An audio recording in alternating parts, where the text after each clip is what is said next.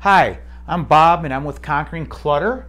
We're a custom closet organization company, and welcome to our YouTube channel. Today we are going to learn the basics of closets. Okay, and so with these components that you have here, it's going to help you put together or give you a good idea what you need to do for your closet system. Okay, so let's begin. Double hang. This is like the major component of a closet. And you've always heard where these commercials where everybody says they're going to double your closet space and things like that. Well, this is how they do it, okay? Double hang. It's a hang over hang, and this is what you're going to use the most of in your closet system. Okay, and we're going to explain that in just a few moments here. So get out your paper and your pen. All right, take some notes here, because this is going to help you get where you need to be and help save you some money too, okay? Long hang. Long hang is for your gowns. Some guys like to hang their suits up with their pants and things like that. So you'll see that now and then, but long hang is a very small component of your closet, or it could be large. It just depends what your needs are, and we'll talk about that too. Shelving. Shelves are also important. Shelves can hold anything from shoes, folded sweaters, jeans. Sometimes you don't have a linen closet in your master and you want to have some stuff for linens, things like that. Then drawers, which help put clothing away so you don't see them. Also gives you easy access because a drawer pulls out rather a shelf is there, and you can put, you know, things that you don't want to get dusty or anything like that in there. And then accessories, okay? So accessories are hampers, pull-out shoe shelves. So you have to allow for these things, and you have to keep it in your head what you want when you're designing your closet or you're working with your designer from your custom closet company. Okay, so what we're going to do is now we're going to get into these. Okay, so like I said, have your tablet and pen ready, and we go from here. So let me erase this here. Okay, so let's talk about double hang. All right.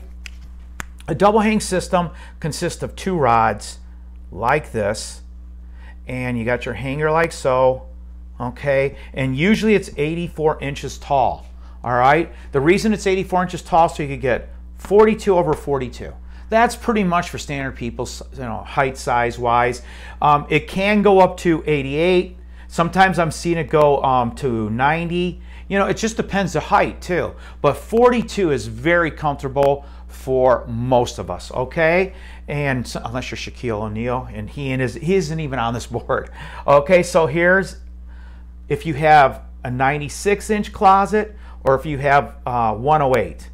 So 108 is 9 feet, 96 of course is 8 feet. So you would have just, oops, let me just erase that real quick so you get the understanding of it. And a 96-inch closet, 8 foot, this means you would have 12 inches of space here above, and that can get some nice stuff up there. 84 inches is still within reach for you to grab your hanger and pull it down.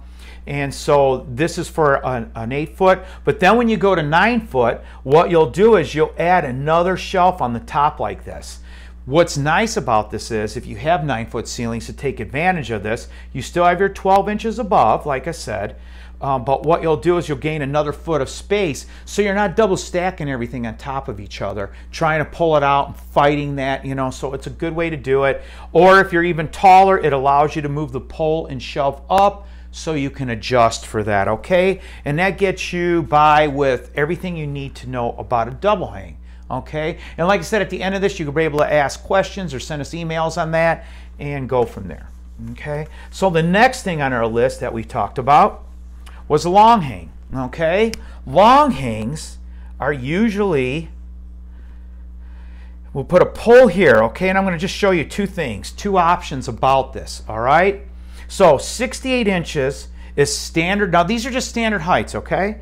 Standard height from the floor to the top of the rod is 68. That allows you to hang your gowns, longer items, trench coats, things like that, okay? 68 inches, remember that and write that down. So what that does is give you that 12-inch shelf, and that will give you for a 96-inch tall closet ceiling height, 12 inches above, okay? Or you can take the shelf that's above this, because you have the 12-inch, put it at the bottom, and you can put your shoes down here, briefcase, maybe a piece of luggage, whatever, and it gets you there. So this would be still the same height as your double hang top shelf at 84. That's important because it gives it a nice clean look if you happen to put it up or if you want it down. That's your own personal preference. I like it down on the bottom, and then we could put some stuff like, we have like a little phobia going on about shoes above clothes, okay? So we like our shoes down below. You may like that too, okay? Now let's talk about shelving. Shelving is a key component in your closet because you don't hang everything. And so what you want to do is size your shelf.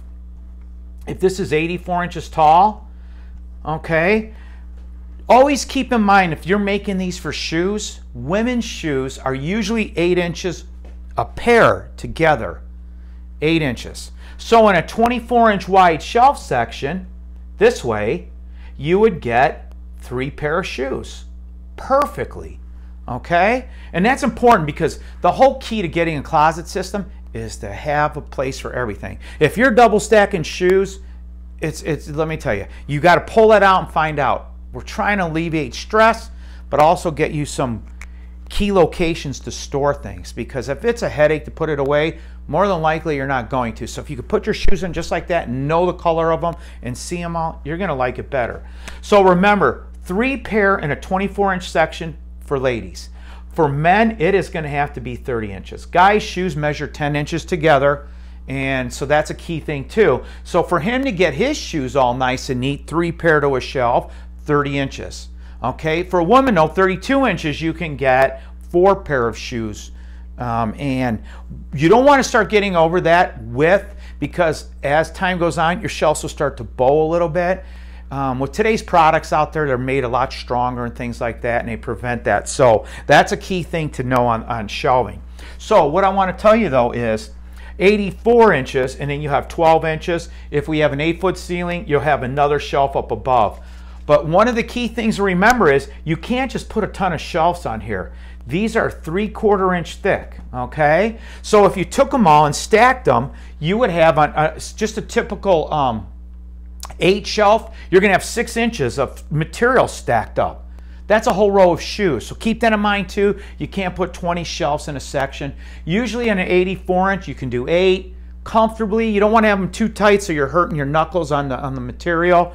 On a 96 inch, you can get 10, okay? And that's a good way to go about it.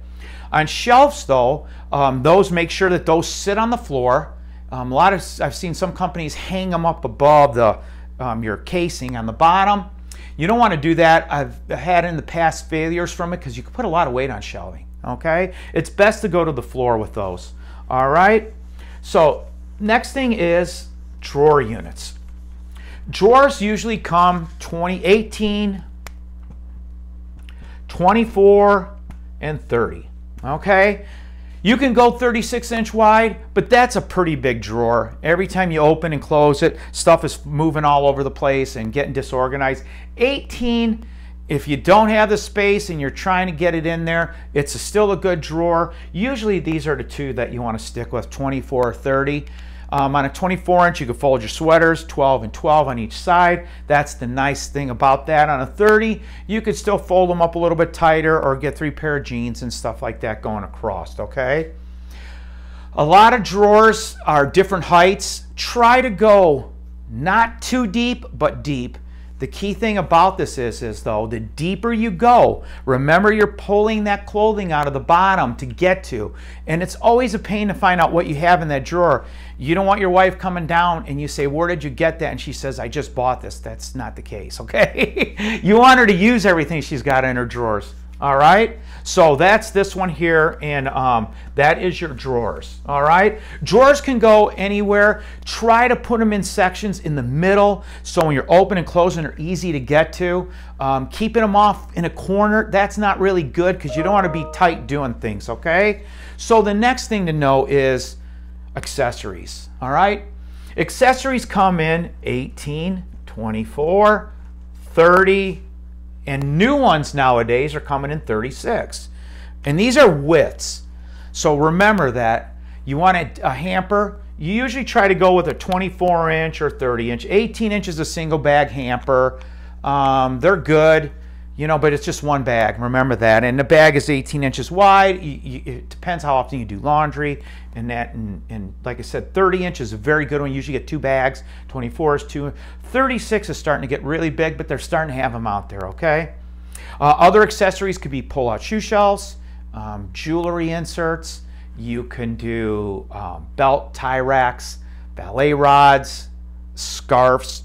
All those sort of things like that go into your closet basics, okay? What I want to say is, like, when you go out and this is a very large investment, but you have to also remember that the closet is an investment too. It's an investment in your health, and it's an investment in your home. You'll get your money back out of a closet, okay? And one nice thing about closets, they are flexible. Most of them designed where you can move shelves up and down, poles up and down. So it's for the new owner too. If they happen to come in, they can make some switches very easily with their closet system, okay? The other thing I want you to do is make sure that you like our channel, subscribe to us. We're going to be doing more and more of these videos. We're going to be teaching you everything there is to know about organization, not just closets, okay? And our company tagline, my wife came up with this, and if you want to think about this, this is absolutely the truth. Organization isn't a luxury, it's a necessity. In order to have a healthy life, you want to alleviate stress, okay?